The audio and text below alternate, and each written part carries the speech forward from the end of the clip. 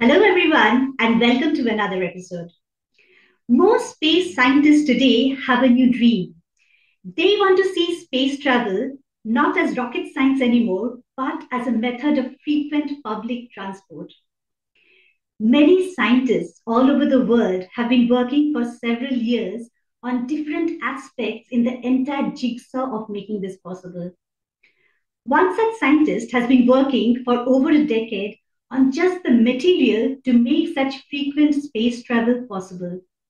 It is a wonder material made of carbon, but arranged in the form of singular molecular walled nanotubes, which make it 100 times stronger than steel and have various important properties. The name of the scientist is Gadhadar Reddy, who featured in BBC as India's spaceman. Gadadhar is the founder and CEO of NoPo Nanotechnologies, where NoPo stands for Not Possible, which symbolizes the immense impossible task he has undertaken to manufacture this material.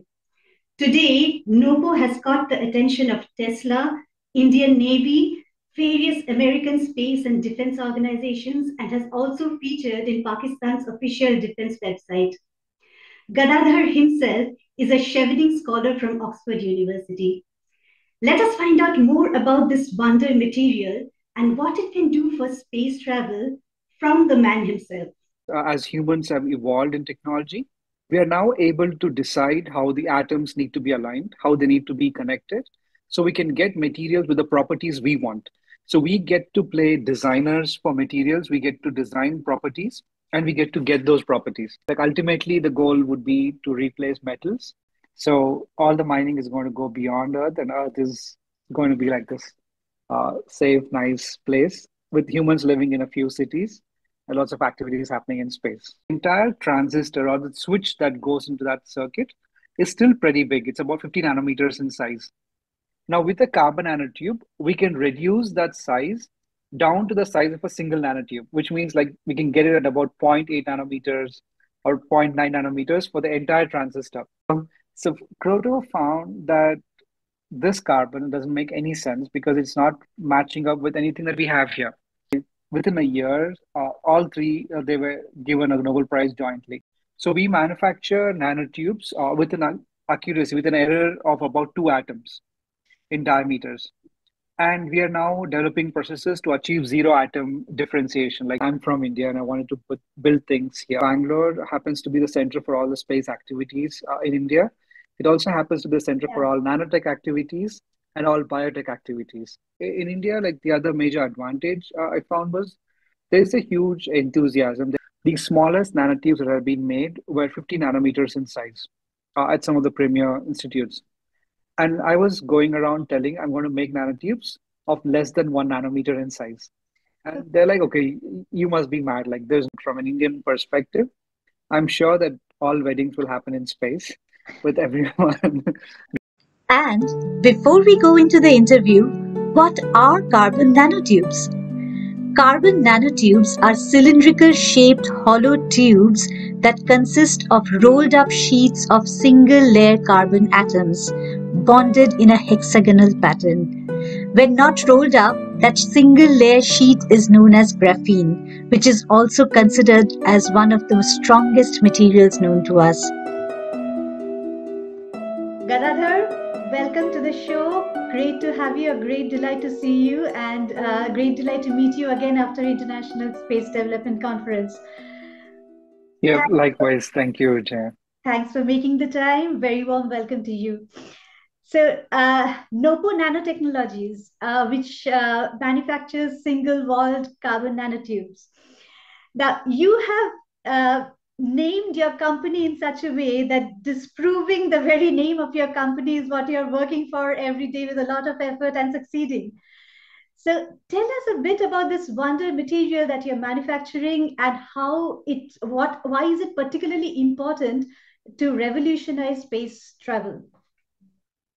Sure, Jaya. Yeah, thanks for that.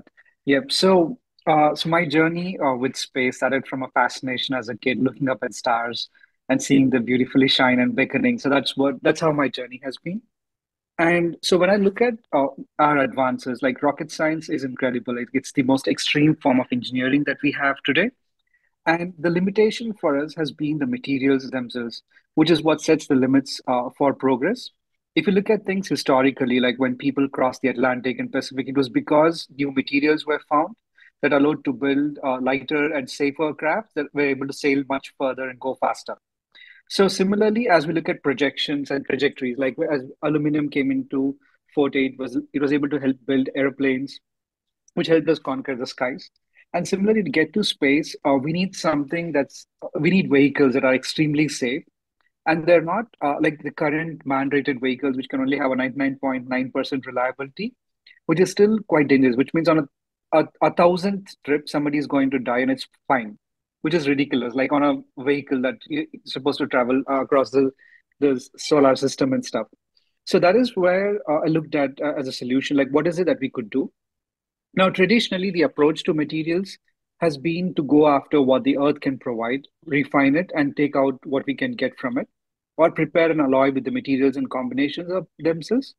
But lately, what's happened is as humans have evolved in technology, we are now able to decide how the atoms need to be aligned, how they need to be connected, so we can get materials with the properties we want. So we get to play designers for materials, we get to design properties, and we get to get those properties. So one So if I such just sum material it that I up, found, you have people used to think of finding new elements as the key to finding a different material that can serve their purpose. But today you have an existing element which is actually arranged in a way so that it yeah, creates a different form that you think is perhaps a key to space travel. And what you think is a limiting factor to space travel today is the material. true. That's right. That's precisely put together. And among the materials, it always comes down to the strength and lightweighting. Because if we have a stronger material, we can build safer vehicles with more safety features built inside them, which opens it up for everybody, not just a few people who needs to be in the Air Force test pilots to be able to travel up there and stuff. And so that's the challenge that we have taken up.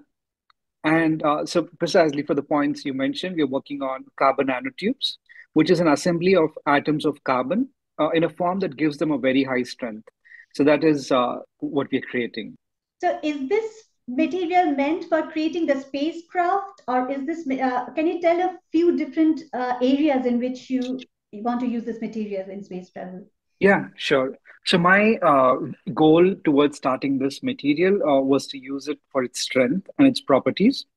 And what I realized Give us soon a enough was sense of that, the strengths that you're talking about. I mean, there are uranium, which is strong. There is tungsten, which is strong. So, give us a strength of a sense of why this is particularly strong. sure. So, among all the various bonds that exist in nature between elements, the sp2 bond is one of the strongest. And carbon can form a long chain with sp2 bonds. So, in terms of numbers, now the best steel that is used in vehicles today and aircraft is the maraging steel. It has a strength of 2 gigapascals. Carbon fiber that's used for aircraft is about 4.5 gigapascals. The best carbon fiber that money can buy today is 7.5 gigapascals.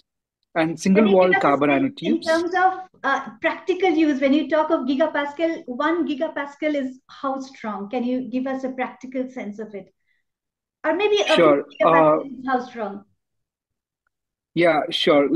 So one sense of looking at it is like a gigapascal is like 5 times stronger than a copper wire. Like imagine a copper wire and you want to pull it apart, and 5 times higher than that is 1 gigapascal. And on a carbon nanotube scale, we're looking at a strength of 127 gigapascals. Okay. So that is like significantly higher. And maybe like one other analogy is probably going to be like a hair tensile strength. Maybe that could be a good comparison. So hair is about the same strength as a copper wire. It's about 200, zero point 0.2 gigapascal is the strength of a hair strand. Point 2. Okay. Yeah, And is you the are strength talking of of one hair hundreds of strand. gigapascal for carbon nanotubes. Okay. That's right. Yeah. So it's significantly higher. And so when it comes to even metals and some metal wires they're about 10 times stronger than hair strands are, and nanotubes are 100 times stronger than the metal structures are. So that's where they come into picture. The challenge Other than has been strength, a few other things could you tell? What is particularly special about it? Yeah, sure. So nanotubes, so in space, yeah, strength is just one of the factors. There's also ability to resist radiation, and there's the ability to be able to conduct heat and electrons.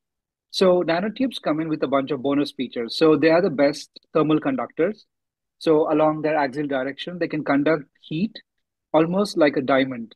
And diamond is known to be the best heat conductor. Just to give a comparison, among metals, the one that's popularly used is copper, and diamond is about and the numbers that we use as metrics is about 400 watts per meter Kelvin for copper. So diamond and nanotubes, they go up to 2000 and 2500 watt per meter Kelvin. So almost about a 6 to 7 times higher thermal conductivity than copper does. So It give us also a sense has of why thermal conductivity is a very important feature for space engineering. Sure. So with nanotubes, okay, so they actually have this ability to both conduct heat and they can also block heat. So when we are in the cold of space, it's important that we are able to like contain that temperature. And also when we have engine elements and stuff, we need a surface that can actually radiate away a maximum amount of heat so that we don't end up overheating the systems. And having a very high thermal conductivity actually provides that means that you can take away the heat from a surface and radiate it out into space because that's the only mode of emission that's present in space. You can't have any kind of conduction or convection. And another very interesting property for nanotubes is an ability to conduct water molecules. So I'm using this word "conduct" for water molecules because it's a new way of looking at it. So it turns out that, as an example, in our bodies, we actually have structures called aquapores.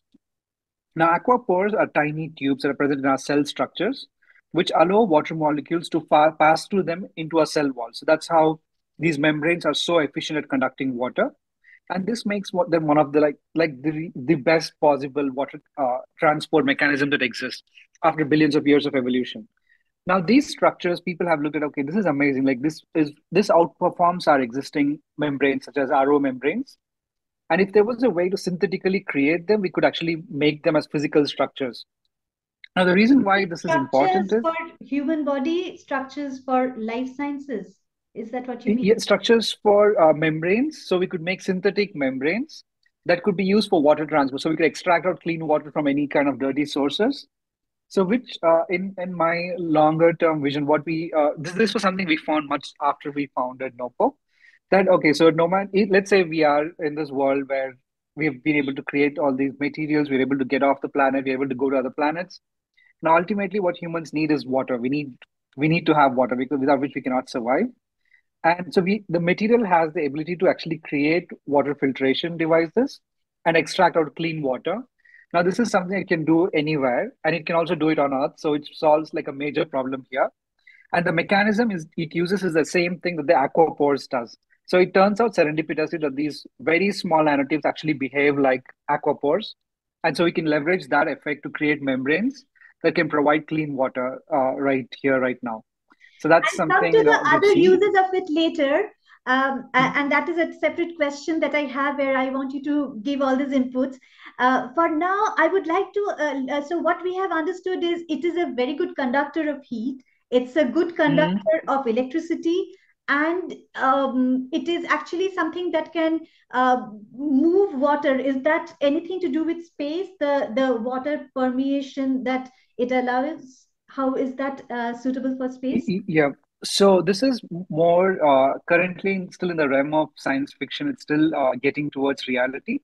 So conceptually, like water, so it's easy to break down water into hydrogen, oxygen. The amount of energy required is only about 1.5 electron volts, thereabouts.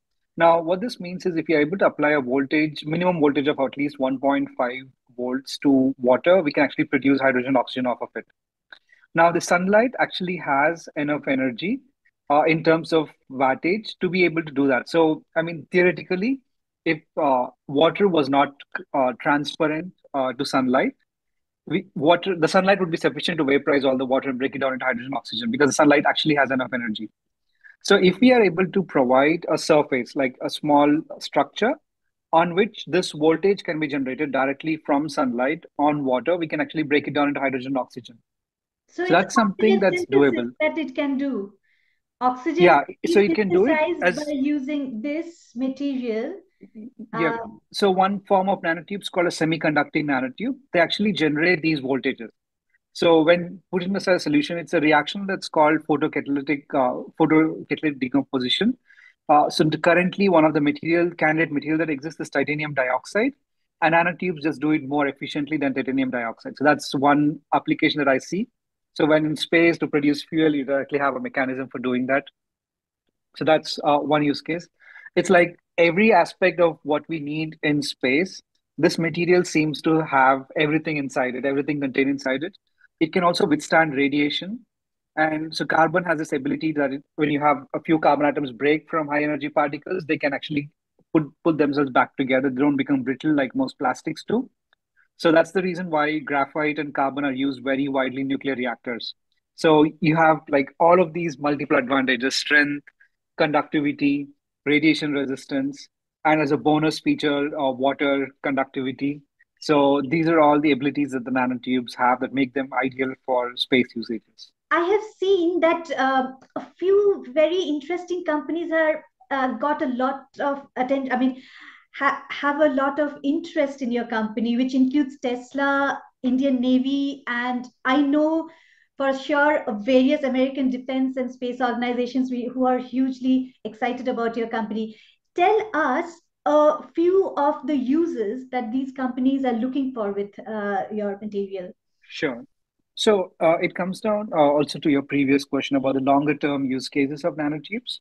So it turns out that when we make tubes of specific diameters, like in the region that we are working on right now, so these nanotubes have both semiconducting and metallic properties, which means you can have certain number of tubes which are definitely having the semiconducting properties, which is what makes them ideal for electronics and for this breaking down of water molecules. The metallic tubes, on the other hand, are highly conductive. So one area we're looking at as an application of the nanotubes is to make conductive surfaces that are way more conductive than copper is, significantly lighter. So this allows, for example, one MOU that we have that's in the public domain is with Lockheed, which was to explore the use of metallic nanotubes for aircraft structures here. So we could lightweight those structures. So that's some lightning strike protection of vehicles using these metallic nanotubes. That's one area that's being explored. With the Navy, we are working on water filtration. We're developing these membranes with their support here. And so we are expanding on that scope of work now, along with them to look at more use cases for them. And our longer term strategy for me and my vision is that we want to be able to leverage the nanotube. So we have all of these other properties we're leveraging, but strength is what's like closest to me. So this requires nanotube production in the thousands of tons. So that's an area we're working towards by adding capacities and meeting more of these current applications. And the shorter term, we are mostly looking at the nanotubes meeting requirements in electronics, in water filtration, and in the next few years or like a couple of months time frame to be in the batteries too. That's an area that we are targeting. So we're like taking it as a step by step approach. Like ultimately, the goal would be to replace metals. So we can use carbon as a structure that's there for everything that we use. So it's kind of like a weird turnaround, like where we are like scared of carbon dioxide and we're using that to make a material that replaces all the metals that we utilize on an everyday basis. Right. As you started by saying that the interest in space started with seeing the stars, and hence what you are trying to do is perhaps make a method to frequently go there. So, could you tell me how nanotubes, I mean, this material, with that, what are you trying to achieve in terms of, I mean, going to space? What is the dream about how frequently you are thinking of going to space with it? Sure, definitely. So my the interest that comes in for me is like, okay, so today we have amazing vehicles that have been built to limits with the finest perfection, the finest engineers having done that. So one limitation I see is these are vehicles that are like multiple components put together, and they're derived from missiles that were used to deliver payloads, which eventually started delivering humans. So what I envision is that we are able to rebuild these things not as missiles, but as people carriers and cargo carriers, but designed from the ground up, not to be weapons, but to be the systems that deliver. And for this, I envision the vehicles not to be multiple stage vehicles because now we have access to a lighter weight material. So I envision that to be a single stage to orbit vehicle. that uses the nanotubes as one of the core elements for being building upon it. So to realize that, I knew that that does not happen unless the material exists.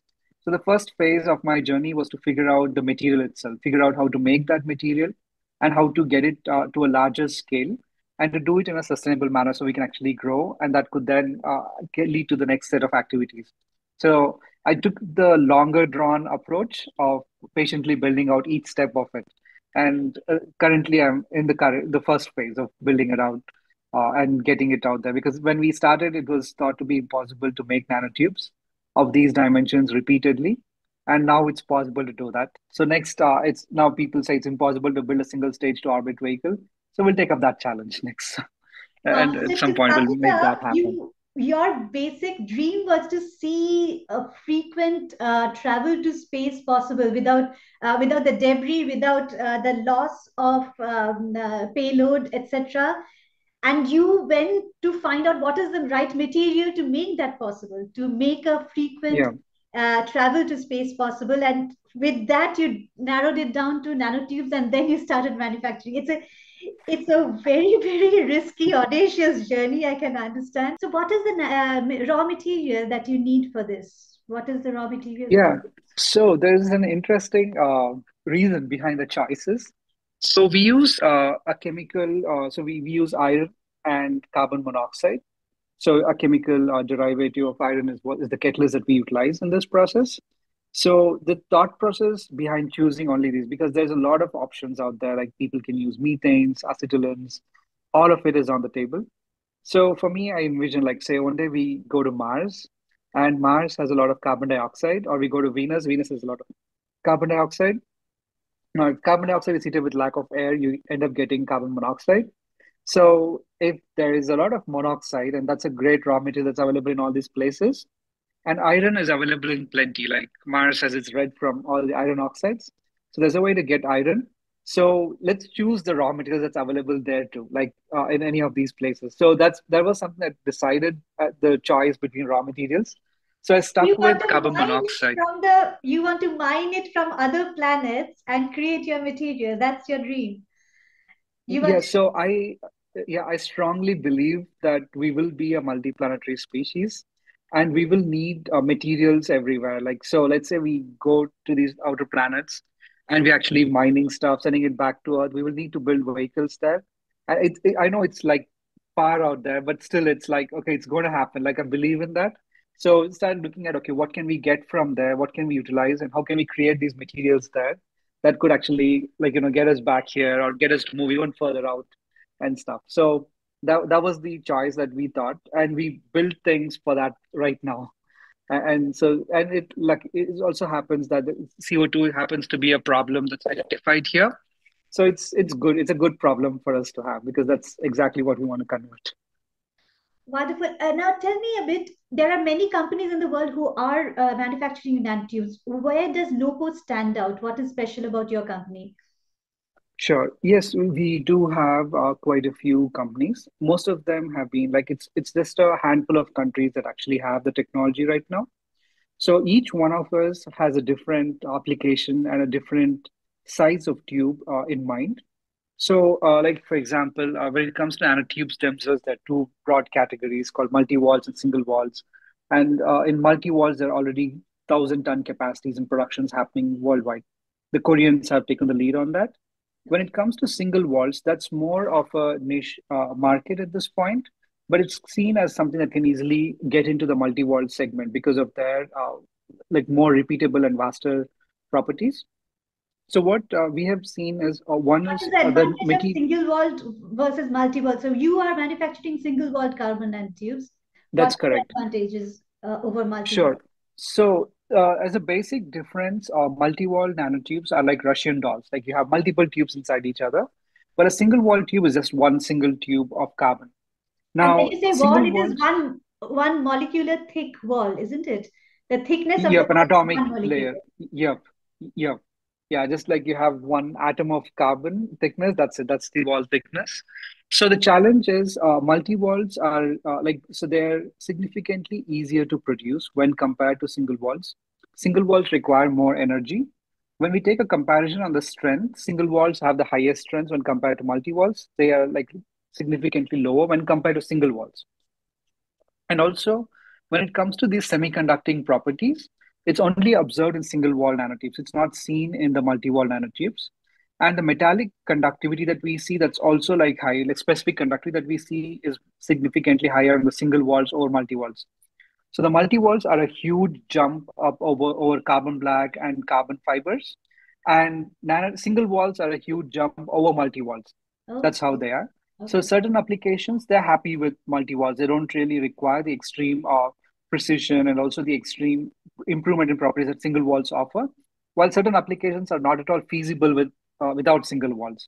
Okay. So So are you that's the how we only see it. company manufacturing single walled carbon nanotubes? There are No, there others, are right? Where yes, does your company fare over others? yes, there are a few other companies. There are about 2 dozen companies across the planet, Okay. and various companies have different technologies.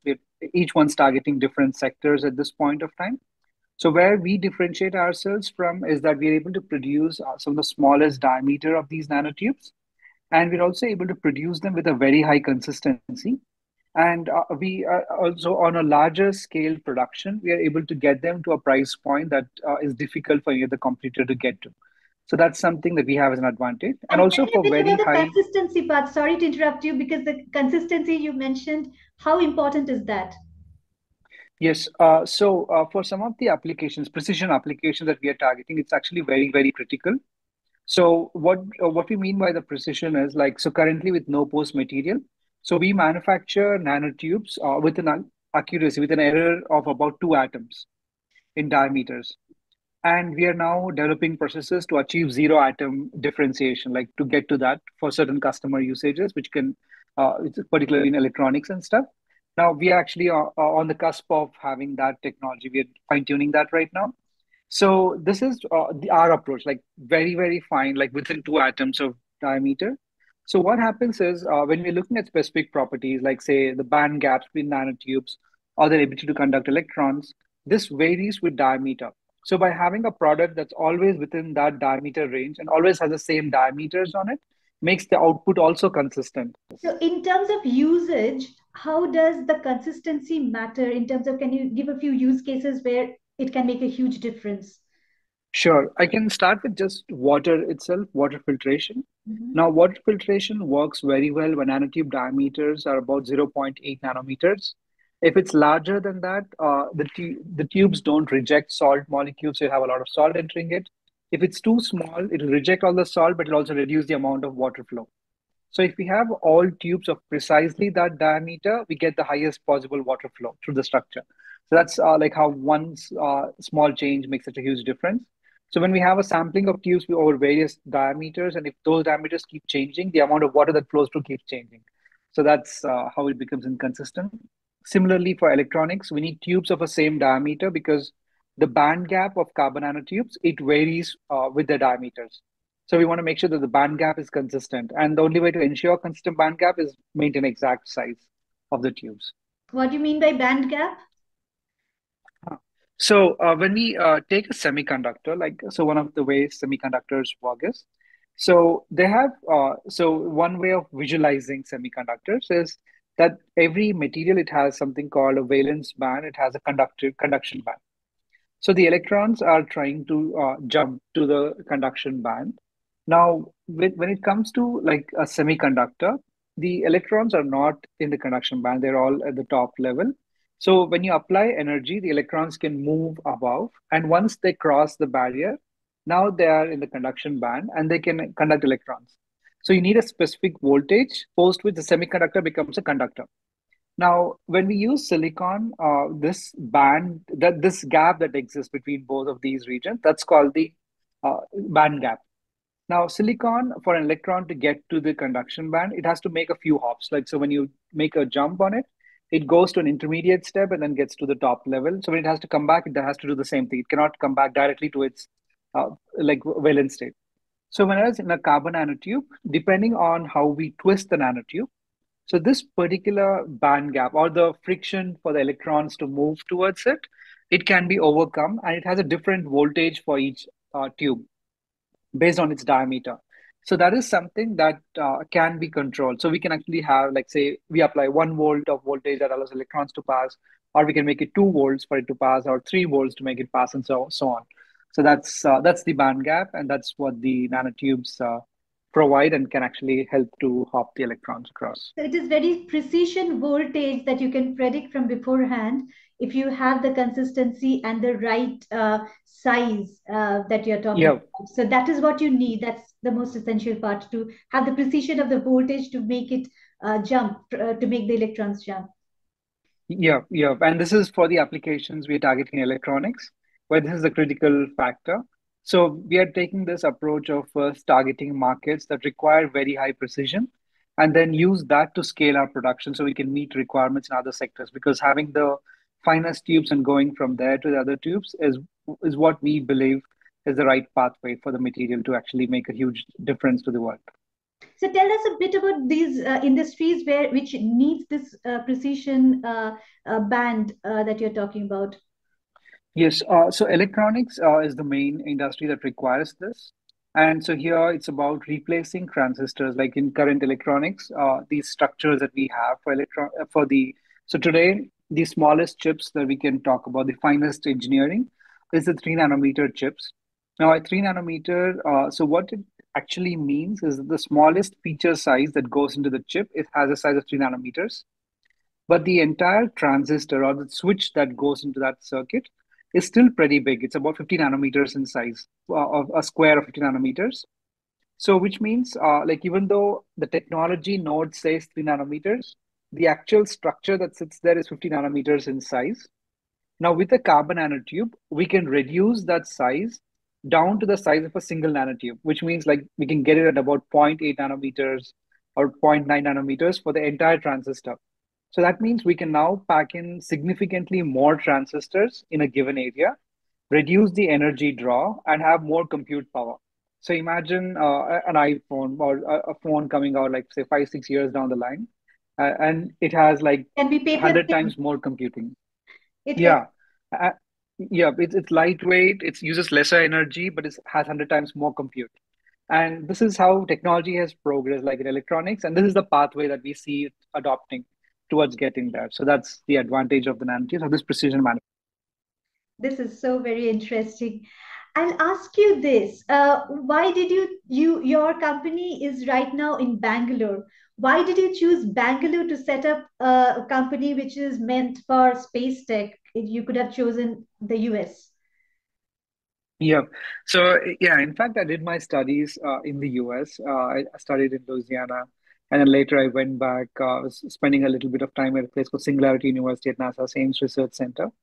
So it has to do with quite a few factors. One being that I'm from India and I wanted to build things here where I'm more comfortable with and have people in India. Like, the other major advantage I found was there's a huge enthusiasm. There are limitations that exist, like, just like anywhere else.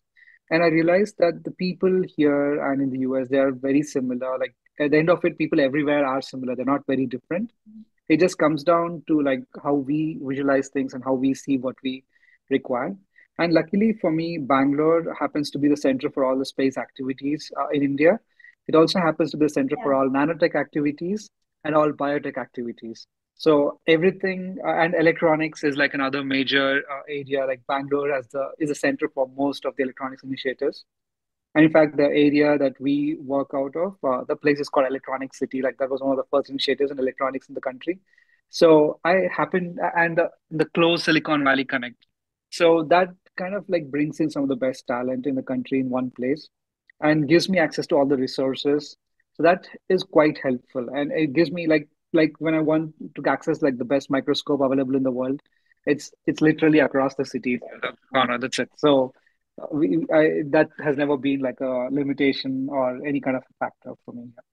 Tell me a little bit. There is a lot of things that go into starting a business. I mean, technical side is just one side of it, but there's a business acumen. There is doing the right research to find out your way in the market, etc. This whole journey, I have a lot of respect because, first of all, it was a NoPo, not possible journey. Secondly, it was you trying to find out your footing in the entire business world. So tell me a little bit about the some of the most difficult junctures you have faced during this journey and how you overcame them. Sure. Yeah, thanks for that, Jay. So yeah, it is an interesting journey. It requires one to wear different hats at different phases of the company's life. So when we started off with things, so I got support from an uncle like who had an automations factory. So like I went to him and I was like, okay, so I need to use this machine shop. I need to access this, and I that is essential for me to build out this company. I can't really like sit somewhere far away and just not be able to build stuff. So I convinced him to give me access. So I was able to like rent out a space and build up stuff and start building things there. Now, at that point of time, the whole goal and focus was like, okay, so this process called HIPCO exists, but it's like highly uncontrollable. It's not consistent. And how do we even build a reactor for the first time that's able to produce a material? So when I went around telling people about that, like, so in India back then, like around 2011 timeframe, the smallest nanotubes that had been made were 50 nanometers in size at some of the premier institutes. And I was going around telling I'm going to make nanotubes of less than 1 nanometer in size. And they're like, okay, you must be mad. Like, there's no way you can do that. There's no way anybody can do that. It's impossible. And another perspective is India has not yet made commercial carbon fibers. Carbon fibers are 1,000 times larger than all of these sizes. So I was dealing with something incredibly small, and so there was like a lot of like, okay, it's impossible to do this. That was motivating for me to start off with things. And once we started building up stuff, we realized that there are significantly more challenges. I would go to vendors. I would assume that, okay, so if this vendor has served the space program, there must be a very good vendor. And then I realized all the hardships the space program itself must have gone through to develop their vendor bases.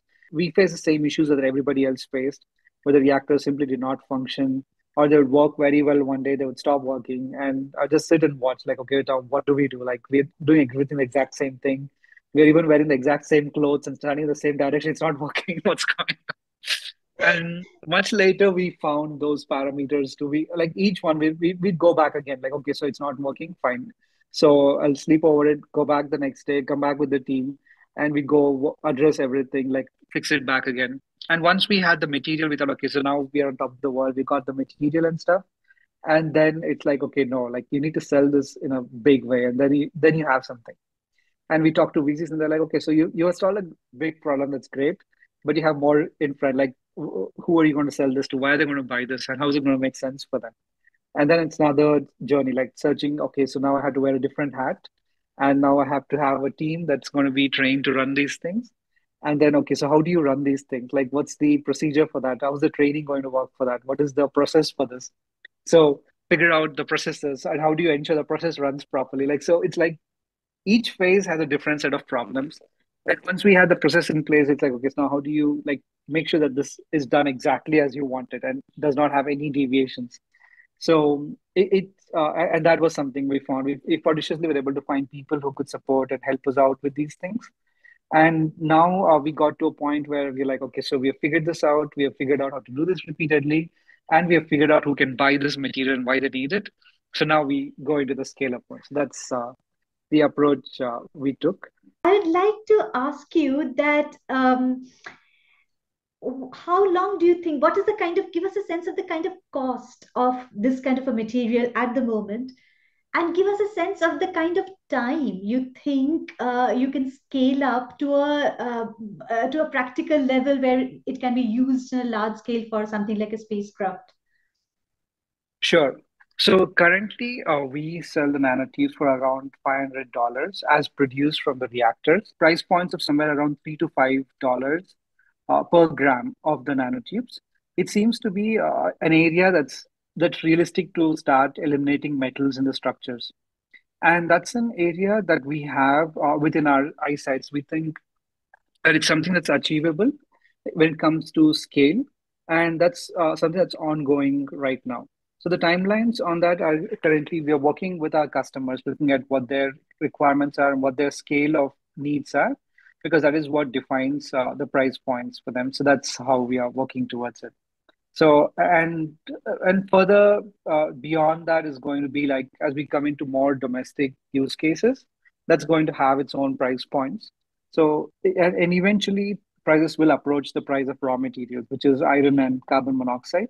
So that's probably going to take a much longer time, like probably another 2 or 3 decades, by which it will arrive at the commoditized prices, or it might happen even faster too. So because at that point we're producing millions and millions of tons of the material. So let's say if you are in an earth where you are producing millions and millions of tons of carbon nanotubes at a very cheap rate, give me an idea of where you think space travel can be in an earth like that. Yes, definitely. I think in such a scenario, we would be we'd all be traveling regularly. So, like like on a funny note, from an Indian perspective, I'm sure that all weddings will happen in space, with everyone going up there because it's just so easy to go up in space. It's like way better than like just being here. And regular travel across. And I believe that this is going to be in hydrogen and oxygen powered rockets rather than anything else that's going to be traveling and crisscrossing the planet. Travel between any two locations, even on Earth, would just be like 30 minutes away. It would no longer be a 24-hour or 36-hour journey like it is today. And also, like flying cars, there would be a de facto standard because they're using lighter weight structures, more efficient batteries and energy sources inside them with this material available abundantly.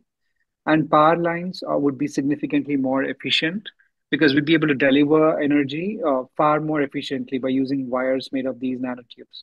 So both the structures, energy delivery, and also space, I believe what we're going to have is we will definitely be seeing orbital fuel stations. And I also envision that a lot of mining on Earth would be ground to a complete halt. Earth would be like more of a protected region with like fewer regions, like fewer cities which have more people, but everything else being in the wild with all the wild animals and stuff, and all the minerals and mines and everything coming from off the planet. So because it's now like you have fuel depots and stuff where people can take up stuff and get it to Earth. So all the mining is going to go beyond Earth, and Earth is going to be like this safe, nice place with humans living in a few cities and lots of activities happening in space. So that's how I see it. So that utopia can happen as soon as this material can come into existence in a large scale, and which you don't think is going to take huge amount of time, maybe 1 or 2 decades, in which a scalable amount of this material can be made. And what we see as plastics today, maybe that kind of a ubiquitous kind of material, and that can transform transport to space as well as transform the entire way Earth works today.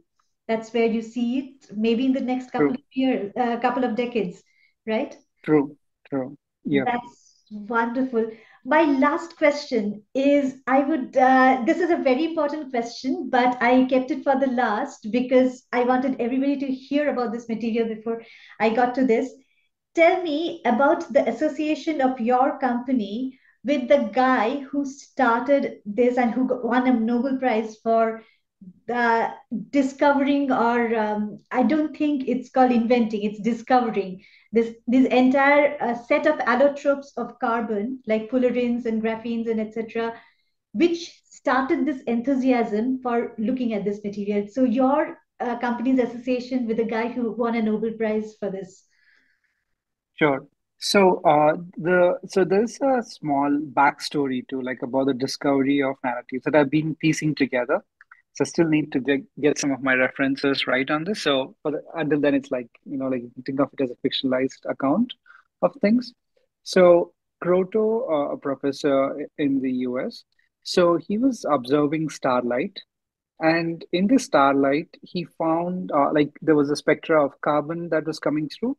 It had some traces of iron, but it did not, the carbon itself did not look like any of the carbons that had been found on Earth. Like it was not part of like, so carbon was known to have seven allotropes.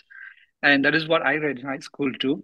So, and even though I was born right after the discovery of like other forms of carbon, so probably takes time for things to trickle down here. So Croto found that this carbon doesn't make any sense because it's not matching up with anything that we have here.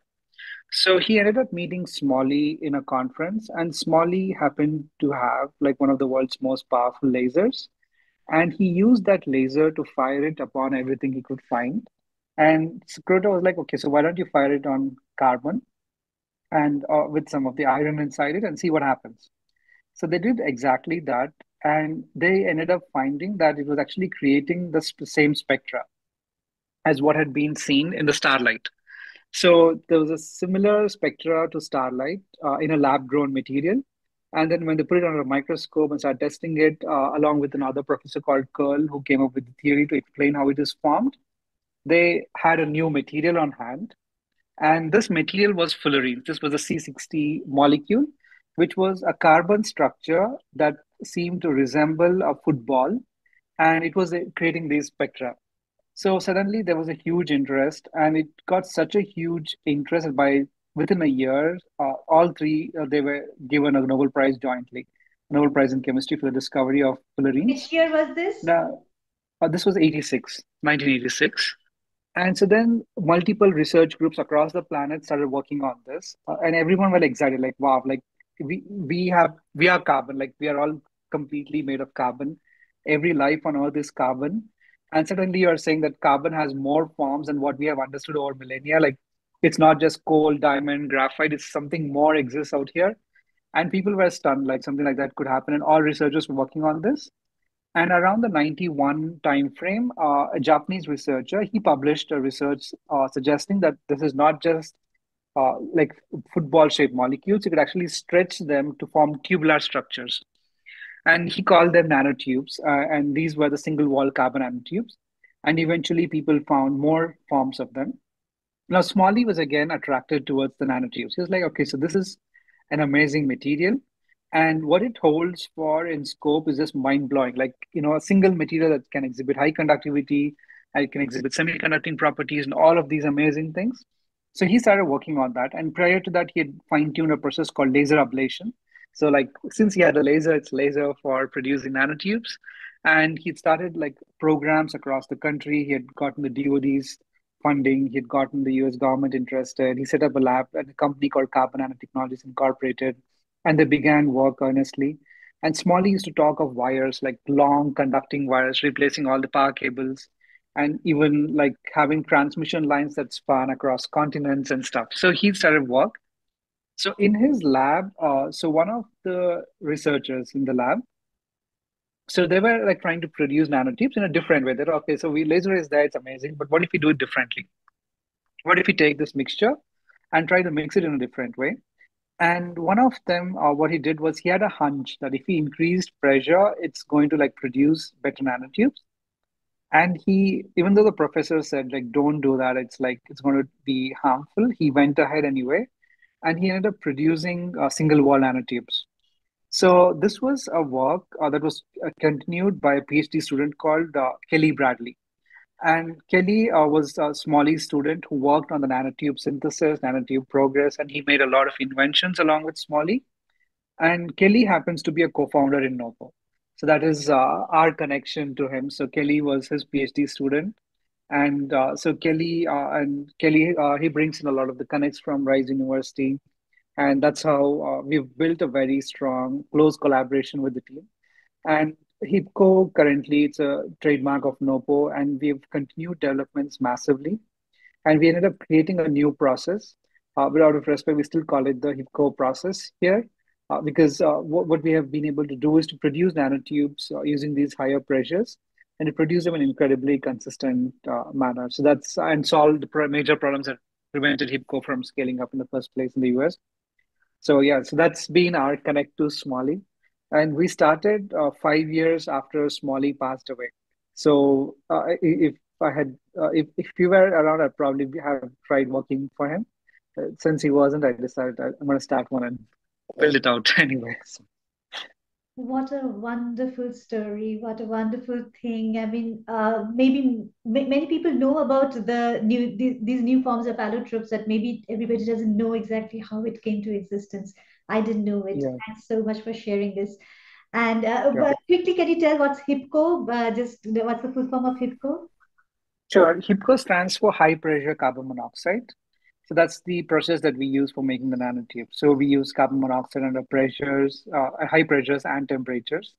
So that's the name given for that. Wonderful. Thank you so much, Gadadhar, for joining this show, for sharing such important and interesting things. I hope to see the earth that you envision. I hope it happens sooner than you expect, and you have a lot of expectations. And wish you a great journey, because the success of your journey is going to create a better earth.